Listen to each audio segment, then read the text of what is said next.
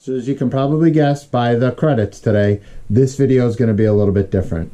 And the whole purpose of this channel has always been how to differentiate ourselves as pen makers. And really, as the slogan is, 10 minutes to better pen making. So what I realized is I've got a network of a lot of friends who I think are the best around. And so over the course of the next few months, you might see a couple more people doing guest hosting on this and showing us a little something that they do that's different from everybody else. So today we're starting with John Underhill. And John is by far, in my opinion, the best casting guy around. You've probably seen his blanks, all the pheasant feathers, and some of the unique things that he did. But today he's going to be doing a little something different. He's going to be talking to you about how to do custom finials. And I think this is just in prep for him to start his own channel on casting. So watch over the next few months. Hopefully we can all talk John into creating a couple videos on the way that he does his casting. But with that, we're going to get over and we're going to talk a little bit about finials, and I'm going to throw it over to John. Here you go, John. Hi, Mark. Thanks for having me. I'm John Underhill. This is Underhill Creations. This is where I like to play. I'm here today to show you how I make custom finials. So, for me, a custom finial, which is the piece in the top of the center of the cap here, it allows you to add your own personal touch to a pen. We all buy the same pen parts from the same manufacturers. This allows me to make my pen a little different than the guy next door. Maybe you're at a craft show or an art festival and you're trying to sell pens down the aisle from another pen maker. What this will do is allow you to add a little bit more to your pen, give it a little more bling, a little more depth, and differentiate yourself as a pen maker from somebody else. So it's fairly simple. Let me show you how I do it. Okay, so here's an example I want to show you of when you would want to make a custom finial and when you wouldn't want to make a custom finial. So this first pen, as you can see, has the bling on top. Now this isn't something you'd want to take apart because that's what's adding the extra complement to your pen. So this is abalone shell with a mother of pearl watch face and watch parts. If I were going to add a custom finial, I would want to choose a pen kit or a component set that didn't have all this extra bling. There's no point in spending the extra for that if you're going to remove it. So on this one, you can see this was just the standard junior gent, and it had a cap similar to this one, only it was gold in the center. And by removing that, what it allows us to do is it allows all of this pen blank to kind of transfer through the metal parts. So as you move the pen, you get to appreciate that blank all the way through. And this is my Mother Nature resin cast. Now this isn't just for acrylic, you can also do it with wood. So on this one, it was a maple pen blank that I turned down below bushings, and then I applied feathers and recast. And I added wood to the top and bottom here, but we'll focus on the finial. It allows us to add a little accent, so I allowed the wood to kind of match the brown and the feathers. And it just gives a little extra something. So something to make it different than everybody else. Okay, now here's the supplies you're going to need in order to pull this off. Besides your normal lathe and a chuck to hold this, you're going to need some 2-part epoxy, and I like using Loctite 5-minute stuff. You're going to need some sandpaper, and you're going to have to either have a scrap piece from your blank that matches your either your pen body, or maybe you're going for something that stands out a little different. But for this, we've got all these little scraps we've been keeping over the years, these little cutoffs, and this is a perfect example of how we can put them to use.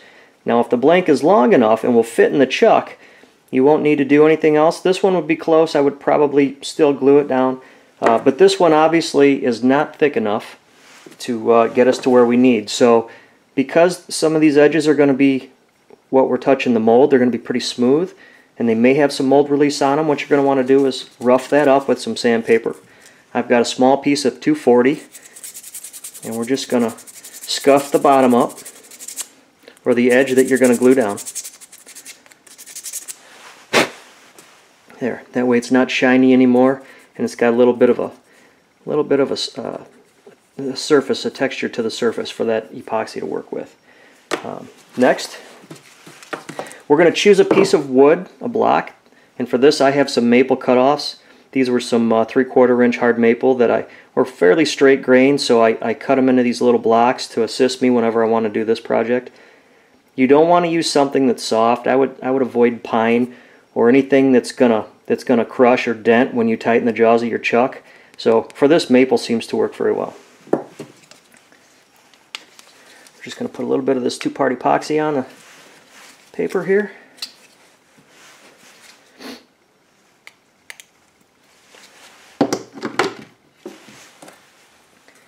You want to mix this up. I usually do these on these Post-it note pads just because I can peel it off and throw it away after I've used it. We'll get this good and mixed. All right, and then you're just going to take a fair amount and you're going to put it over top of your block. And because I have a little extra here, I'm going to put some on this. Smooth it around a little bit. You want a nice bond because the last thing you want is for this to come off when you're turning it. Alright, and we're just going to take that and we're going to apply it to where it starts to squish out, but you don't want to push it so hard that all of the epoxy squishes out, because then you don't have anything left to complete the bond. So you may want to position this, slide it one way or the other in order to get the center where you want it based on the colors that are going on here. But there's a lot of character going on in that piece, so we're not going to worry about it. Now this is something you'd want to do a day ahead of time. What you're going to have to do now is, even though it's 5-minute epoxy, I think it's more or less, you have 5 minutes to get it into place, but you still need to let it set up and cure. So I always like to give it overnight, good 20 to 24 hours to let that cure properly. Alright, so for this next part, what we need is a scrap piece of wood. And I've got this block that I use on my drill press anytime I need a backing. It's thick. It doesn't have to be. It only needs thick enough to drill a hole maybe a 1/2 inch in for this cap to set in. Because this is tapered, because these sides are tapered, it's going to allow us to use a number of drill bit sizes that we have readily available. Now you can use a drill bit that fits the Baron, the top of the Baron cap, and that is a 29/64. It's a little small, so I've opted to use this one, which is a 15/32, and that's going to give us a hole just to allow us to set the cap in and punch that center out. So in the bottom of these caps, you can see they're all compression fit. That little silver plate has been kind of pushed in like a rivet. So we need to drill a hole so that we can hit that rivet to remove this chrome plate, but we need it to go somewhere, so we need a hole.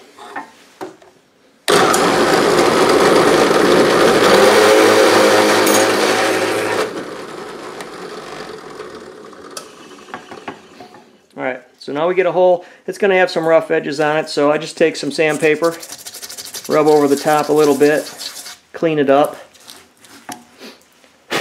and now we're ready to go. Okay, so we've got our hole drilled. The next thing we're going to need is a hammer and a punch. And this is just one of the punches from my punch set that will fit inside. Now I want it a little bit larger than that, bottom rivet. That way it gives me some stability in the rod. If it's too skinny, the rod may bend if you have to hit that too hard. And I don't want to get the rod stuck in a hole, so I always go just a hair bigger, because once you get that down flush, it usually pops right out. So we're going to place this in a hole. Now if you're concerned about the wood marring up the piece, you can put a piece of felt down, something like that, to cushion the metal. I've never really had a problem with it because you're not going to have to work that hard at getting it out. So you're going to want to just place the rod in there and pop this out. And now we've got our pieces taken apart. So next what you want to do, take a razor blade, the corner of it, and just scratch the bottom plate around this hole. If you use sandpaper, you're liable to hit the top edges, which are going to be visible from your finished pen. So I just use the very tip corner and I get in there and I scratch the plating. I don't know if it's needed or not, but what I want to do is I want to give my epoxy something to hang on to, something a little harder, a little easier to get in. So with a few scratches in there, I think the epoxy will hold a little better. Okay, so after our epoxy is set up for a day, we know it's good and solid, good and dry. We've let all this cure properly. Now we're ready to turn. Now if we weren't using colored resin, if we were using wood, a suggestion I'd like to make is write the name of the wood on the side of your column here. That way you know. This is box elder burl. There's still plenty of material here that I can use at a later date if I need to. And it's already glued up. So this is something I used on a past pen, but I kept it because if I need another piece, I can probably get at least one, maybe two more center finials out of that, or maybe a center band ring. So something to think about. Now, what we're going to do, I've got these long jaws on. Whatever you're comfortable with. Obviously, if you're using something with a shorter jaw, you may have to reduce the length of your wood piece here. So we're going to feed this in, tighten it up. Make sure everything is lined up right.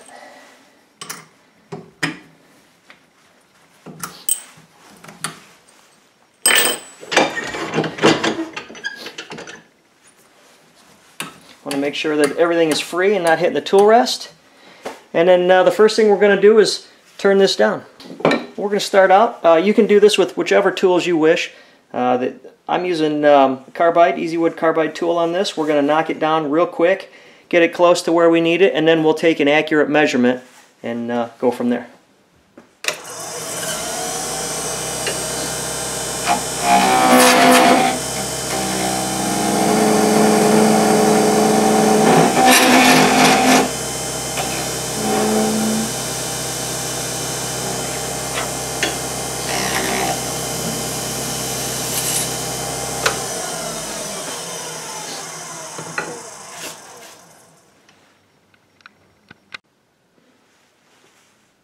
Okay, one thing I want to point out is I didn't turn the acrylic all the way past my glued edge. I want to leave as much of this glued surface together as possible. So if I were to keep turning down into the wood, I'm going to weaken that bond because I'm going to have less surface glued. So I always just work out here at the front end of the acrylic or the glued object here, and then as I work down and knead it, then I'll get closer to the wood. But I have found that the more material you remove, the weaker that bond is going to get. So you take a chance of that flying off before you get a chance to finish it. So now that we've got it rounded over, first thing we're going to do is we're going to get more of an accurate measurement on what we need. So I'm going to use these calipers, and I'm going to show it's a 10.63 millimeters or 10.62. It isn't that big of a deal to have calipers. What you can do if you don't have calipers, and I'm going to lock this in place now so that I know this is where my jaw edge is. If you don't have them, you can keep measuring this, kind of touching it out here as you work. It may take you a little longer, but it can be just as accurate. Let's turn this down a little bit more.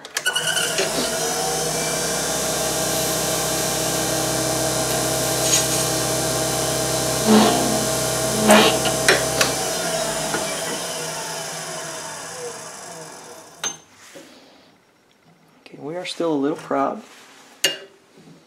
We're close.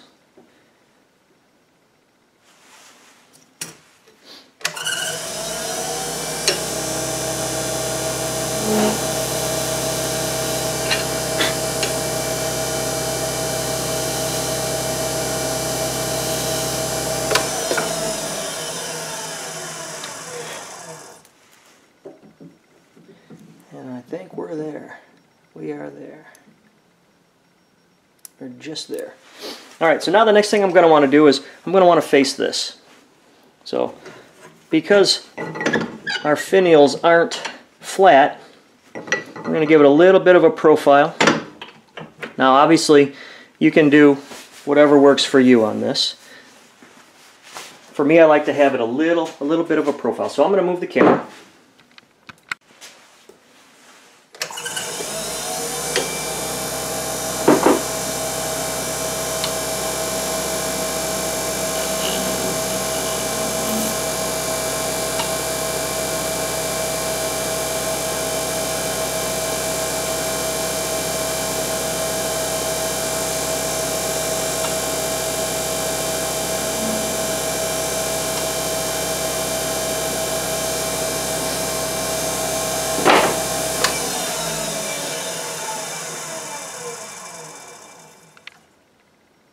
There, that way we've got a little bit of a taper from the front here, and then it rolls back, so it's more at an angle than it is just flat.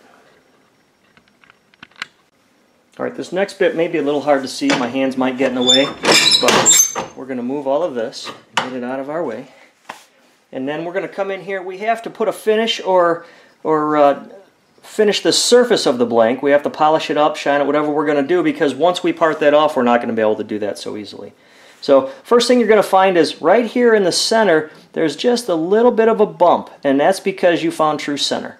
So first thing we want to do is take a little bit of sandpaper, lightly sand that down, and I'm going to start with a 400 grit.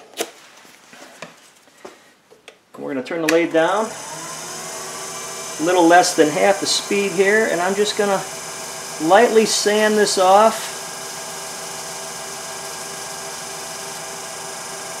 That feels nice. And then what I always like to do is switch to some extra fine steel wool. And we'll turn the lathe on high and we'll hit that.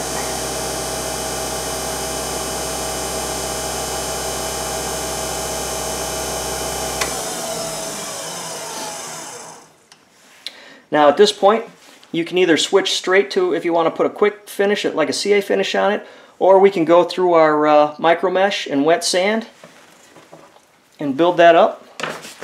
I'm not going to make you sit here while I go through all of that, so let's just add a quick finish. We'll put a little bit of glue boost on that, a little bit of glue boost thin, and this way it'll just give us a bit of a shine and you'll be able to see it a little better.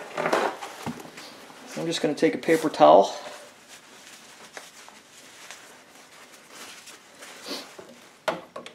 We're going to turn the lathe down low. Put a little drop on here.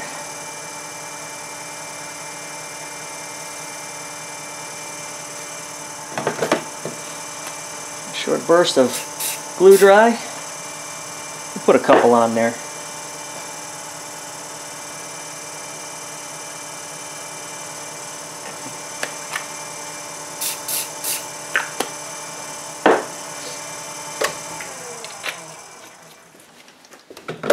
Now obviously if I were going to put this on a pen I were making right now, then I would buff it, you know, make sure that I got all the scratches out, everything was real nice, get it to the finish that I want, and this is really nice right now, it's nice and shiny.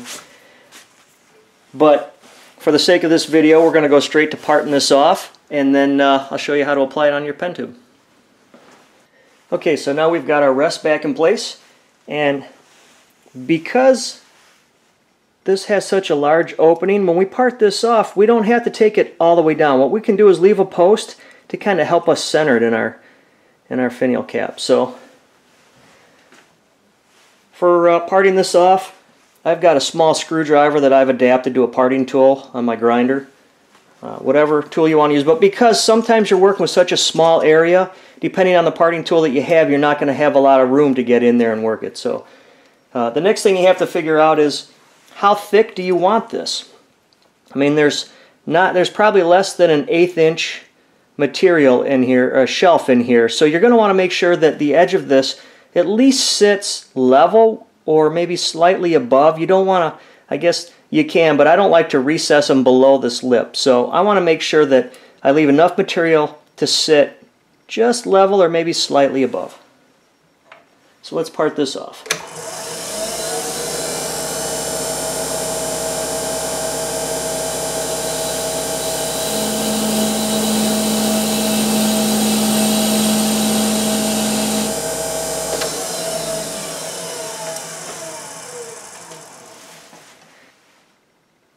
Okay, so as you can see, I've left a post in there kind of holding it on. If I were to part that all the way off, it would have fallen to the floor, maybe gotten lost in some turning shavings, or gotten sucked up into the vacuum system if it were on. So I always leave a post, and then I'll go in with the razor blade, and I will place the razor blade against the back edge of the material,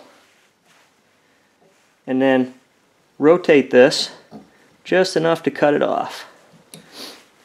It's hard to do without blocking your view. So we've trimmed that off, and now we've left a post on the back, and I'll show you how we apply that. Okay, so here's our piece now parted off. As you can see, we've left the small post here in the center. We didn't part it all the way flat. Now you can part it flat if you want, but what I like about that post is now we would mix up our epoxy and we would just put a couple dimples of it around this hole and then place our piece on there. Now that post centers it, helps it center itself. So now what we're able to do is push this down a little bit once the epoxy cures. We don't want to put too much that it squirts out the edges, the outer edges, because we don't want to have to worry about that messing up our finish. So use very little epoxy, just put a few drops in the center around this hole. That way the excess of it would go maybe in the hole here and less would come out the top. So something else to remember though, when you apply this to your pen, you're going to want to put the pen together first. Press all of these parts in place, and the last thing you do is epoxy that center on. If you were to epoxy that center on first and then press a tube in, you stand the chance of damaging the top surface of this acrylic or whatever object you put in there. So always make sure that this is the last thing you do, epoxy in your cap piece after the pen is assembled. Well, that concludes how we make a custom finial. I hope I was clear enough for you. You don't need any special tools. Calipers are helpful. Other than that, you just need a couple scrap pieces of wood and some little acrylic and a chuck on your lathe. So hopefully this will get you started in making your own custom finials and help you make some one-of-a-kind masterpieces. So I'd like to thank Mark again for having me on his channel. It's been a lot of fun, and I hope to see you guys all soon. Thanks. So as I say, as always, with that, we thank you for watching the video. If you like us, give us a little like and give us a thumbs up. Subscribe to this channel. Maybe we can encourage John to get his channel going a little bit faster out there. And if you have any other questions, comments, things you'd like to see me cover or John cover, or if you want me to look for anybody else that you know has some expertise in an individual area, give me a little comment below. I follow all my comments. I try to reply back to everybody. And as always, thank you for watching. Have a great day. This video made possible by the fine folks at Exotic Blanks. For all your pen making needs, Exotic Blanks has you covered. Find them at www.exoticblanks.com. And also by Pen Makers International, the educational source for pen making.